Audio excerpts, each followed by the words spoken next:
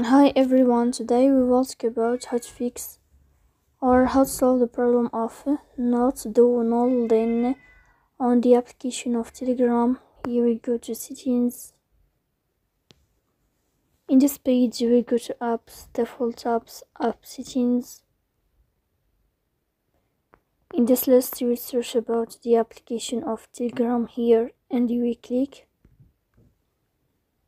Then in this page of app info you will click on first stop and you will click OK. Then you will enter to the window of storage.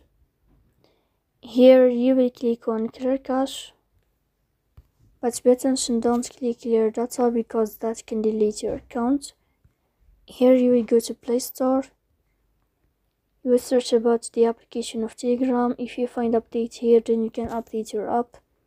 So please don't forget to support us by